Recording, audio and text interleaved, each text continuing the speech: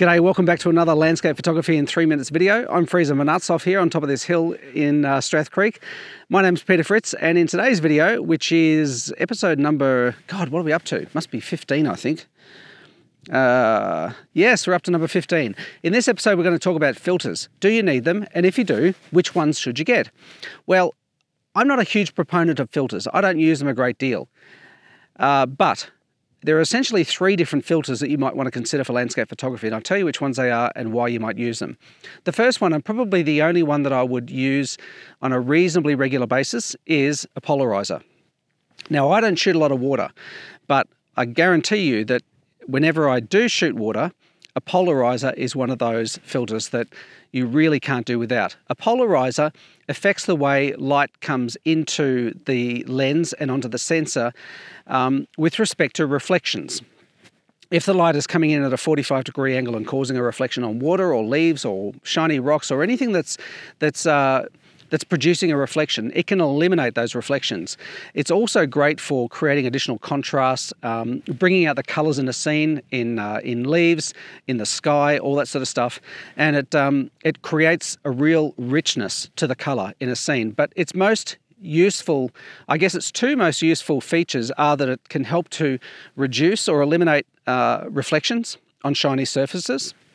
And you can turn a polarizer and adjust the amount that it reduces those reflections. And the byproduct of that is, as you are reducing reflections so that you can see through the water, for example, to the rocks below, or so that you can see the texture and surface of the object which has reflections on it more clearly, the byproduct of that is it also allows the colours to come through and allows them to pop. So a polarizer is really useful for that.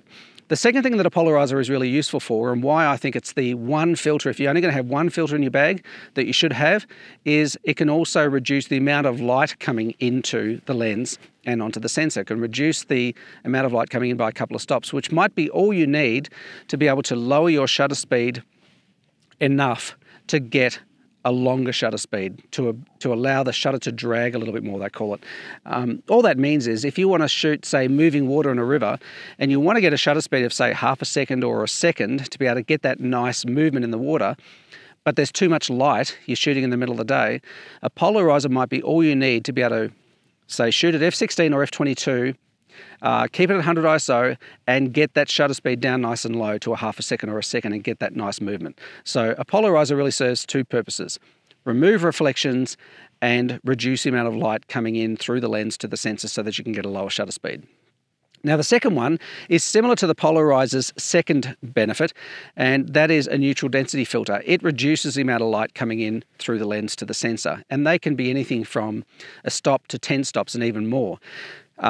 If you like to shoot really long exposures and get lots of movement in clouds going overhead, or water crashing up onto the shore, or you want to remove all of the choppiness in water and just have that sort of milky, ethereal, sort of smoky look to water, then a neutral density filter is your friend. I've got a couple of neutral density filters for my lenses that are magnetic, using the freewheel magnetic system, and I can just rotate those to adjust the amount of neutral density effect. Just one tip with that: if you do get a neutral density filter that is a circular one that allows you to rotate it and adjust the amount of light that it blocks coming into the camera, make sure you get one that doesn't create that horrible X effect on your images. Some neutral density filters, the cheaper ones, particularly on wide lenses, they tend to create this sort of, dark X effect across your image, and it can ruin your image. So make sure you get yourself a decent one,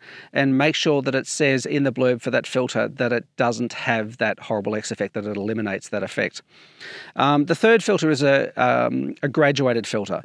Now, when I first started shooting a few decades ago, I was totally enamored with a Koken filter system and the graduated tobacco and pink and magenta filters. It seemed that I put them on just about every photo.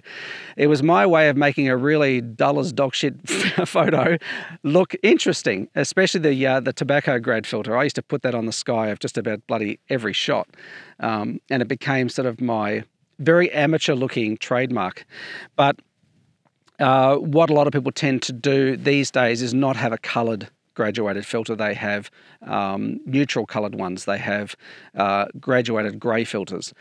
And what they do is help to reduce the amount of light coming through the lens to the sensor from the sky. So you would have an adapter system where you have a sort of a frame that goes onto the front of your lens, and then you have square filters or rectangular filters that slide down, and you can adjust how much they're slid down over the lens to cover just the sky portion of your image. And that helps to balance out the foreground and midground and the sky in your image, so you get a more balanced exposure.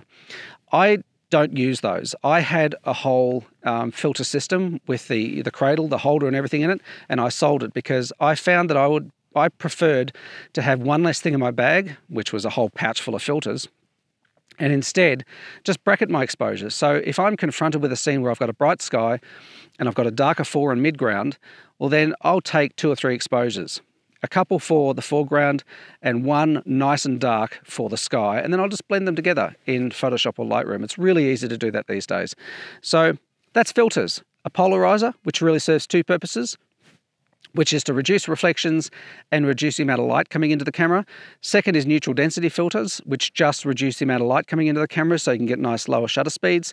And the third is graduated filters to reduce the amount of light being captured in camera from the sky so that you can get a more balanced exposure. Anyway, if that was useful to you, please do give this video a thumbs up, subscribe if you haven't already, and hopefully I'll see you in the next video. Bye for now.